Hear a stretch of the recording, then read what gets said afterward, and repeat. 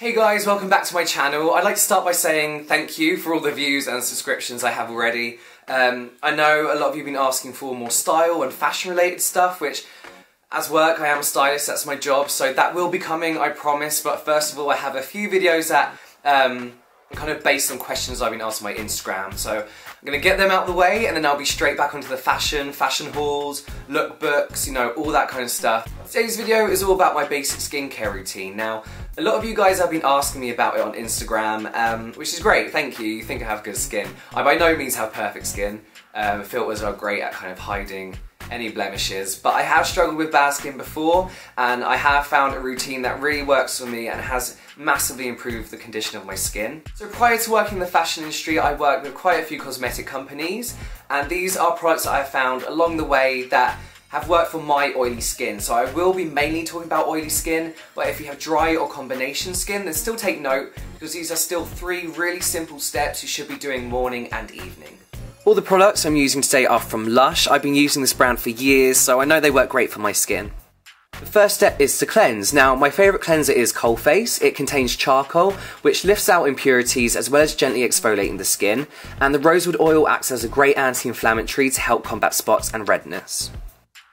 With wet hands, I lather up the cleanser and gently massage into my wet skin. Cleansing is important to remove any dirt and impurities and unclogs pores, so make sure you're cleansing your whole face. Remove any cleanser with a splash of water, then I take my muslin cloth and in a circular motion I gently buff my skin. This is going to boost the blood circulation to my skin, which helps even out my skin tone.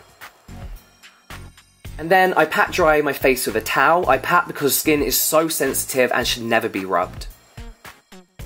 The next step is to tone. Now, I use tea tree water because it's antibacterial, so it can keep away the bacteria that causes spots, and also has healing properties. So all I do is spray a generous amount of toner onto a cotton pad and apply gently to the skin. The skin around your eyes is extremely delicate, so just pat lightly in this area. Now, toning is important to remove any excess cleanser, as well as restoring the natural pH balance into your skin. Avoid toners that contain a lot of alcohol, as these can be really harsh, and if it stings, then it's no good. Final step is to moisturise. Vanishing cream contains lavender, neroli and geranium oils, which help to balance the skin. It's very lightweight and doesn't leave a residue, which is really good for my oily skin.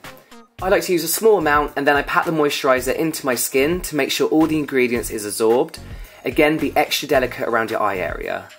Moisturising is extremely important even for oily skin, so if you do have oily skin, look for a light and more water-based texture, but if you have dry skin, look for a moisturiser with a richer consistency, and both should contain a low SPF. So there we have my basic skincare routine.